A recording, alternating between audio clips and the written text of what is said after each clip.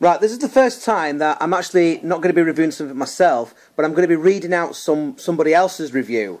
This was something that was brought to my attention not too long ago. A friend at work says, go on amazon.co.uk and do a search for Veet for Men hair removal cream and read some of the reviews. And I read these, and I seriously recommend that you go on there and read them yourself, because these were so funny. I was actually crying with laughter, which was quite embarrassing considering that I was at work at the time. I'd just like to share some of these with you now. The first review by a guy called Andrew, he starts off by saying, do not put on knob and bollocks. Being a loose cannon who does not play by the rules, the first thing I did was ignore the warning and smear this all over my knob and bollocks. The bollocks I knew and loved are gone now. In their place is a maroon-coloured bag of agony which sends stabs of pain up my body every time it grazes against a thigh or an article of clothing.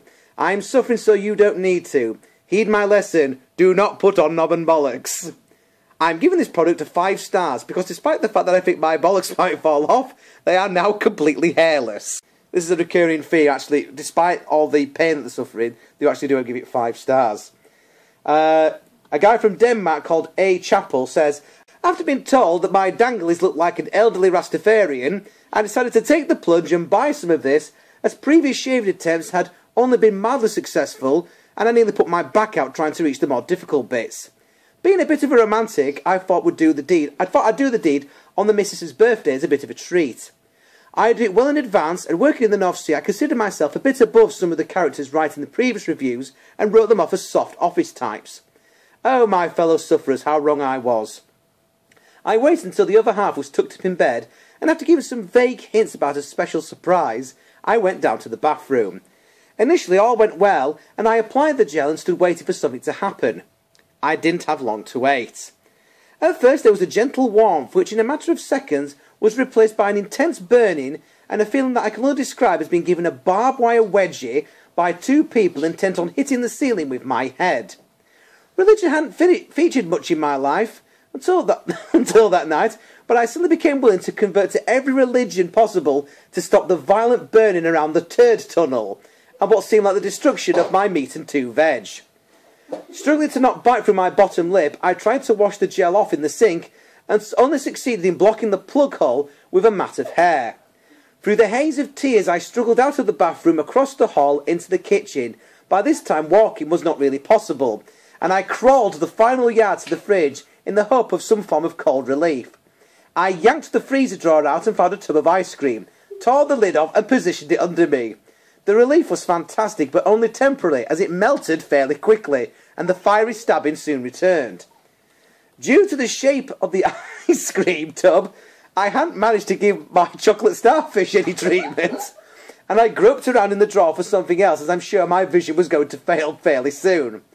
I grabbed a bag of what I later found out was frozen sprouts, and tore it open, trying to be as quiet as I did so.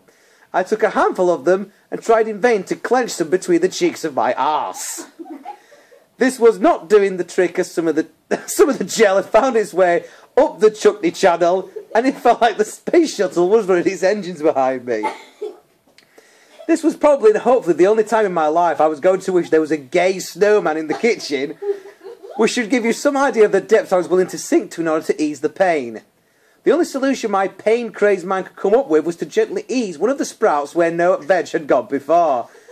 Unfortunately, alerted by the strange grunts coming from the kitchen, the other half chose that moment to come and investigate, and was greeted by the sight of me, arse in the air, strawberry ice cream dripping from my bell end, pushing a sprout up my arse whilst muttering, "Ooh, that felt good." Understandably, this was a shock to her, and she let out a scream. And as I hadn't heard her come in, it caused an involuntary spasm of shocking myself, which resulted in the sprout being ejected at quite some speed in her direction. I can understand that having a sprout farted past your leg at 11 o'clock at night in the kitchen probably wasn't the special surprise she was expecting. And having to explain to the kids the next day what the strange hollow shape in the ice cream was didn't improve my status. So to sum it up, Veet removes hair, dignity and self-respect. Right. Alright, one more. I've had 2 more because the last one that I'll read out is actually a poem. This is the last sort of story. This is from Tagnut Mandeville. As a highly competitive amateur athlete, I have long been aware of the benefits of a highly polished scrotum pole and hair-free saddlebags, especially when going for the longer look, as displayed by Linford Christie in his famous lunchbox. Previously, I'd used the old-school method of a cutthroat razor, but as you can imagine, this was a tricky and delicate operation. And to make matters worse, it was difficult to get into a comfortable position at the chair at my local barber's. Anyway, I am quite hairy down there, and my snippet valve looks like Brian May's plug hole. So eventually the barber said he could no longer perform the task for me. He also said, looking up my whizzer every Saturday at 11:30 puts him off his lunch, as he normally has toad in the hole, followed by chocolate-coated donuts as a Saturday treat. He did not want to leave me in the lurch and said that he'd read some excellent reviews on Amazon about Veet for men and suggested that I give it a try. Like many other reviewers, I made the mistake of not reading the bump properly. I used the whole tube and completely coated my cock eggs, Bars and Nipsey with the stuff.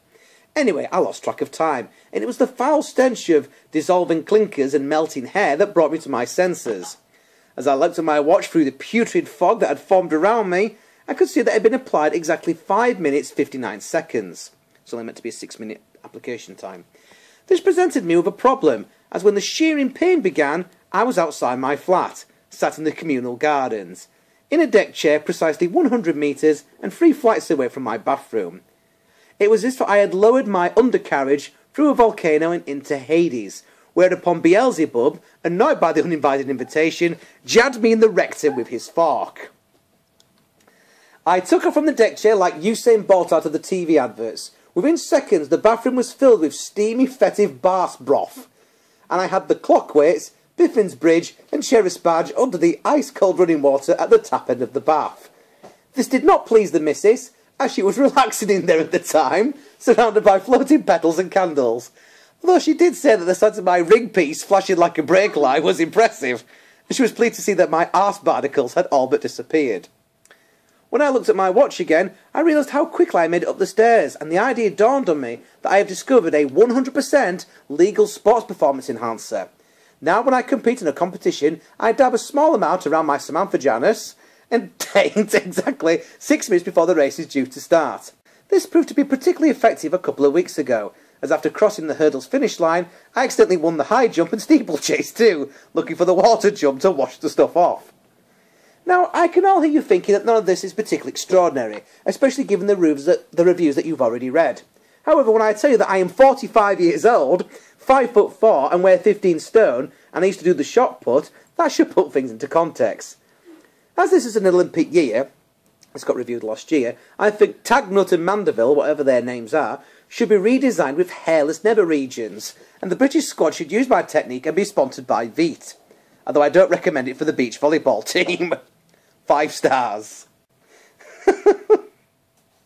These are fantastic. I wish Amazon would actually put together a book of the funniest customer reviews, because they could fill up several chapters just with this. I'll finish off, because I realise this video's been going on for about 10 minutes now. I'll finish off with a poem that someone's wrote, called Mike the Big 'Un. Sergeant Slaughter and his 2 lovely daughters do get the occasional trim. New bird on the stage, nearly half my age. My purchase a bit of a whim. The instruction book did not get a look, although I thought I knew how to use Veet. Whipped up my tower while stood in the shower, spreading it liberally all over my meat. I flipped off the cap, lifted up the old chap, pushing the limits, I'm sure. I wanted to groom in the Valley of Doom, now my starfish is bleeding and raw. I tried to keep calm, washing off the napalm, leaving me all of a fluster. You could boil a small lake, or cook a big steak, with the heat from my genital cluster. Less grass on the wicked, it's still not cricket, it does add an inch or two. A full week past, how long will it last? I still can't sit, stand or poo. You may well cry, but tears will dry, leaving balls as smooth as jam jars. My schlong looks huge, still no sign of pubes, so I'm happy to give it 5 stars. Oh, right, that's it from me. Goodbye.